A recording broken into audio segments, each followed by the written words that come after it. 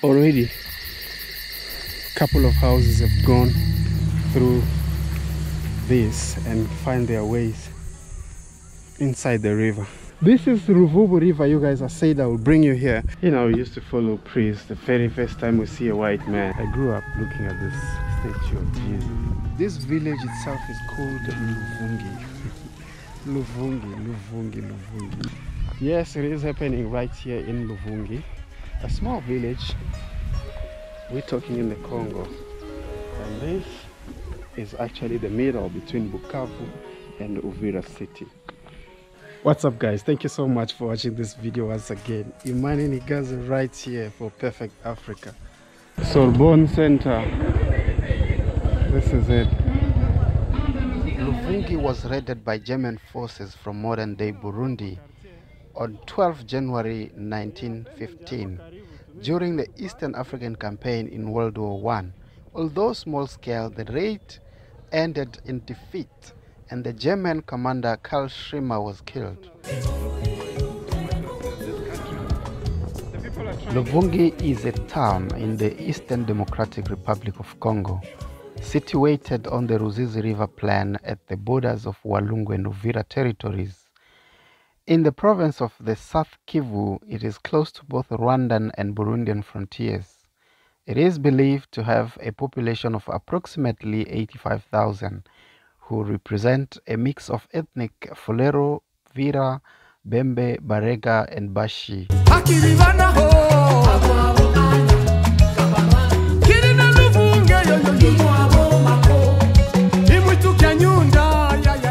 Its economy is founded mainly on the subsistence agriculture and the artisanal mining of casterite, an ore of tin. It is also in this very village where the 1997 war began. That was Laurent Desire Kabila fighting Mobutu with the help of Rwanda and Burundian soldiers, also Ugandans. He managed to overthrow the dictatorship regime of Mobutu and taking the whole country just a year later. If you like this video, don't forget to subscribe if you have not done so. Leave a comment down below and also give this video a big thumbs up. Please like my video, you guys, and don't forget to subscribe. Here, Imani Nigazi for you, continuing to show you the Africa you don't see on TV. In this region, you guys, this region which is South Kivu, it's the most region that they speak Swahili. So the Swahili that is in the DRC mostly is spoken from this side, the South Kivu and the North Kivu. Then you go to Lubumbashi. But you guys, I wanted to go to Lubumbashi, but I think Kinshasa would be much more interesting. So I've decided to take you guys to Kinshasa, where we're gonna get to experience a lot of things. But right before we go, before we start the road to Kinshasa, let's just have a walk and we get to see my home village, Luvungi. Stay tuned. Yes, we now gonna go outside of the yard. I'm just gonna be a little bit quick and just give you an idea, you guys. I'm just gonna get out of here.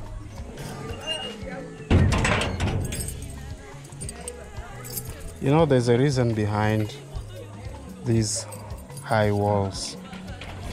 This village never had high walls, but because of the experience that people have been having in this village, of course the war stories, people have just been building and building high walls. So yeah, we're gonna just walk around, you guys. These trees are very famous because they were planted here, I think, by the priests. There used to be a big refugee camp, refugees from Burundi and from Rwanda. It used to be over that side of that road. You go, continue with it. But otherwise, you guys, we're gonna just go around and walk through. The other thing I want to point out is that There is a national road number 5 that passed through the village, which is now a town. So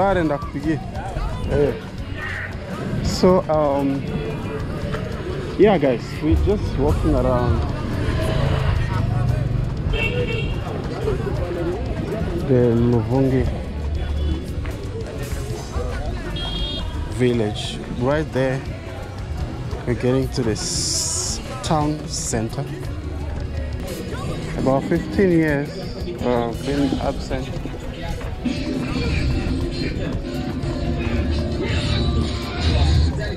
Just want you guys to see what's happening around, especially those who are from Luvungi.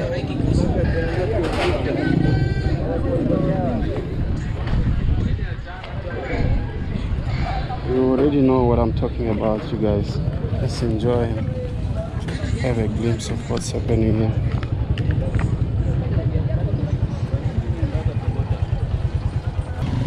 But yeah, this is my village. A lot of people don't know me anymore. Oh, I used to be famous in this village. This is a military camp here. Yeah, they do. They just do it. They make it right in the center of the village. So if we go straight here, we're going to Kamanyola and Bukavu. Let's say very same road. Jambo, jambo. Hey. Aye. Dogo bien. Dogo vipi? Bwana Justin. Sawa? It's just my sister. Grew up together down there where I'm taking you right now. So amazing, beautiful things. Stay tuned. I'm about to show you the amazing stuff. So all this, so she's saying she doesn't understand. She doesn't understand English. And I don't know. Nisema tu hivi? Mimi niko sikia mwamoyo. Kabla wewe unasema sasa she doesn't understand English. Yeah, unasema sikwasikia. So yes, you guys, this road used to be a beautiful road. It goes that side to the priest, the Catholic Church. And yes, as she's saying, this is the national road number 5. This road right here goes to Uvira. Já deu. Jambo kaka. Wazima? Haiko perfect. Basi sura ndeza sawa. Hapana. Bwana mimi já desiri kupata kutombokea. Nyumbani hapa niko na mzee Parfait grand frère. Siku mingi sana kabisa, siku mingi. Siku mingi sana. Ah, merci sana. Okay. This is his house. He grew up here. Someone I know. Look at how the national road number 5 is now. So degrading, so bad. I mean, like, look, man. So bad. And going that way, you're going to Uvira. From that side, you're going this side to Bukavu. And apparently, this thing is medicine. You see how people are like cutting the part of it, like it's medicine. This tree. I don't know for what.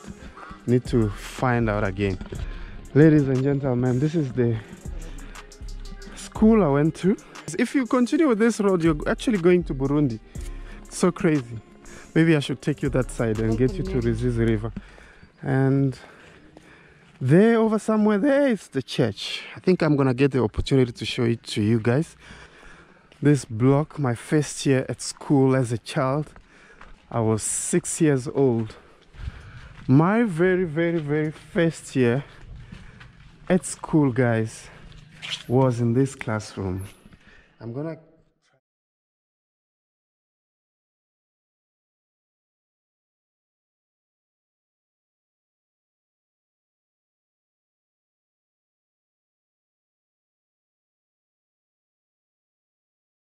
But anyways, you guys, I'm about to show you my home. Now, right here used to be the residence of the principal of this school right here. So this used to be his house. Many times I slept in this room here, which belonged to my best friend, and you know, time to time we'll come here and play. and maybe fall asleep, and then we just sleep. We're kids. This is my house. This is my father's house. He built this actually before passing on. Estare. Aiwa. Nalamuka. Ladies and gentlemen, we are home. Estare. Habari. Za asubuhi. Sawa? Okay, cool. Habari wa? Sawa? This is my sister. She's busy cleaning up. This is my house, you guys. This is my dad's house. I'm so amazed. And guys, look at this ducks, free range ducks. And ladies and gentlemen, my perfect spot here. You can see the national road number 5. That road is actually a national road, but it's almost gravel now. The government doesn't do anything about it. Right here together with my uncle. This is my uncle, you guys. He's busy doing some researches. He's gonna tell us later on. I think we're gonna do a video about him. He's into minerals. This guy is very rich. Mining engineer. He's an engineer in the mining sector. So right now he's the guy who goes to discovering all these minerals, you know. And then yeah, he's got some connections. I mean, like, you guys, just hit me up if you need some stuff. This is the church. This is where my father used to be a pastor from. Unfortunately, he passed away in 2004. And yeah, from this school there is a clinic. Now it's a hospital. It used to be a small center, but they turned it into a hospital, and it's a big one now. Mtao, wazima. Karibu Imani. Merci. Parfait. Namkumbuka. Ndio. Jambo wari. Mko bien? Sawa sana. Furahi sana kuona. Chef. Sawa. Mzuri baba. Wazima? Wazima baba. Ndio. Siku mingi sana. Siku mingi. Telefoni kan foka pambili hapa juu. Iko nashuka hivi. Merci. Okay, Yeah. So this is one of my uncles, you guys. He's just a neighbor from my grandfather's house. And we are just a family. His name is Birikoko. Birikoko Lik. Hapana Luka. Luka c'est mon père, no? So this is the national road number 5. See how degrading it is, man. That's so crazy. Nganda. Eva, tuko pamoja. Tuko pamoja. Tutaongea. Mimi nawahi kwanza hivi. Sawa. Merci. So this is the national road number 5. This is so crazy. So degraded to the core. Like, yo, it's now gravel. It used to be tarred, this road, as you guys can see there. This place where I am right now is like at the priest, the Catholic Church. It is with no doubt that the most iconic thing in this village is this compound of the Catholic Church. This church is called Paroisse Sainte Famille Luvungi. It is believed to be one of the old structures here in Luvungi.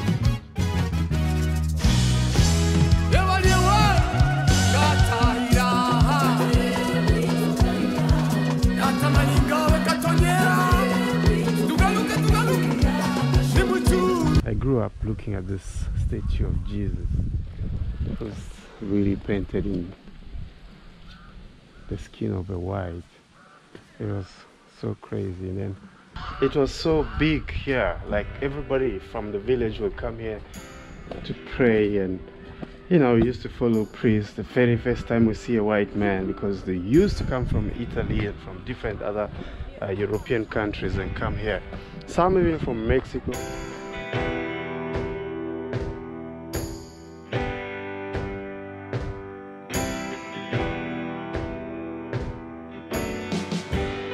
So amazing. And then down here, woo, the majestic Ruvubu river. Guys, when I was in South Africa, I went to Venda, I found another Luvubu river. And here it is, here in the Congo as well, in Luvungi. And this river is the reason why this village is here, because that was the main source of water right here.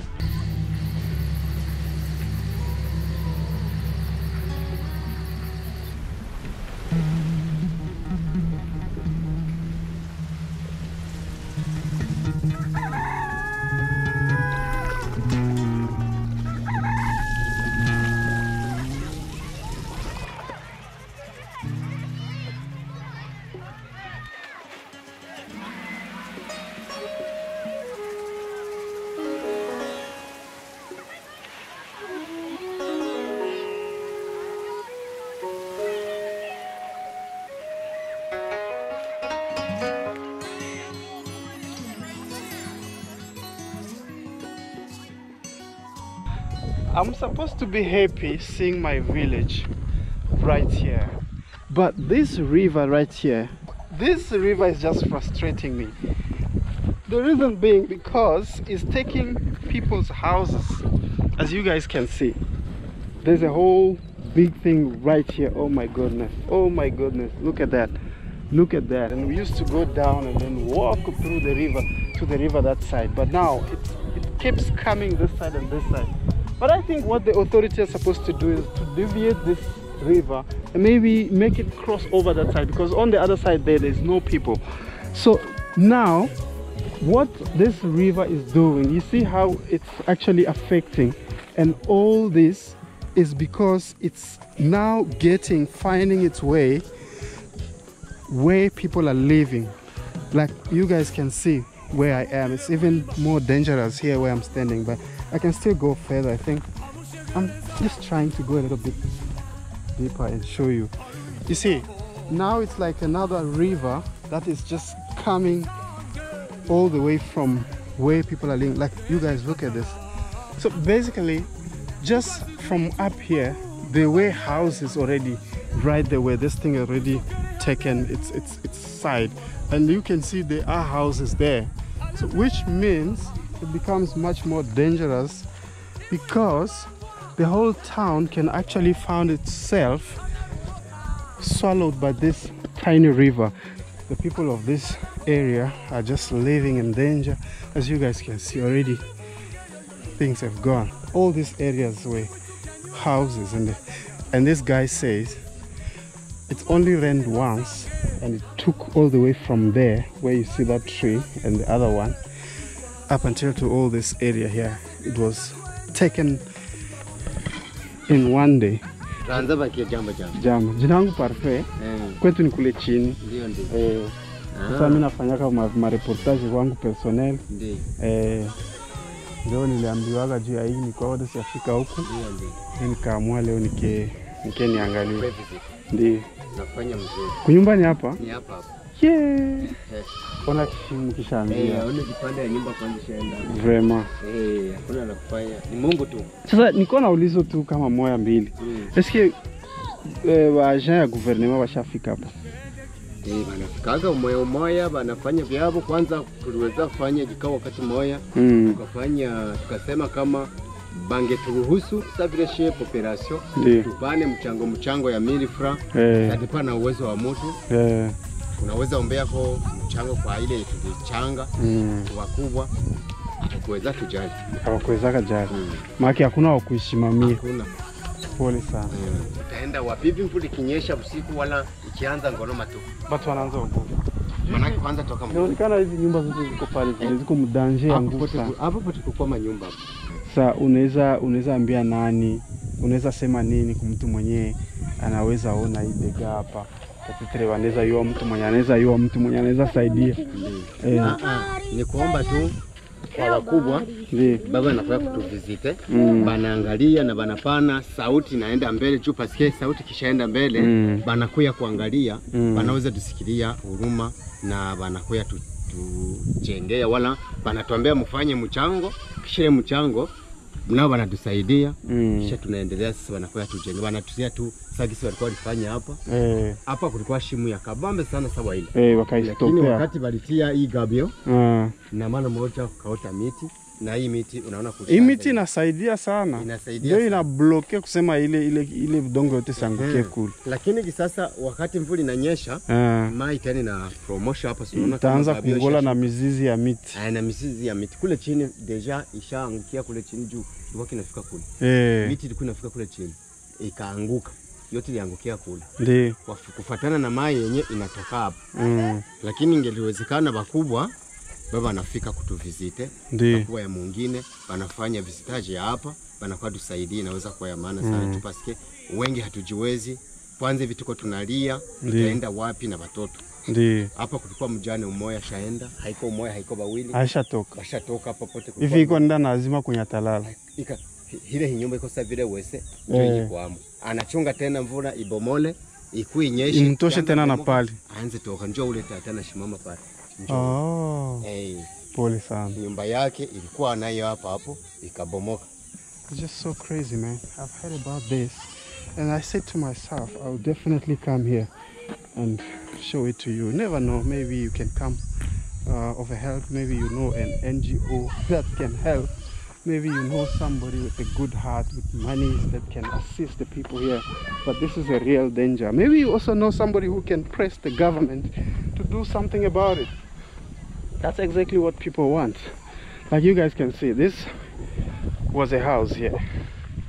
This was a house that's part of it already gone, and now they were forced to just destroy it. And eventually it's gonna take all these areas if nothing is done. It's just so crazy, man.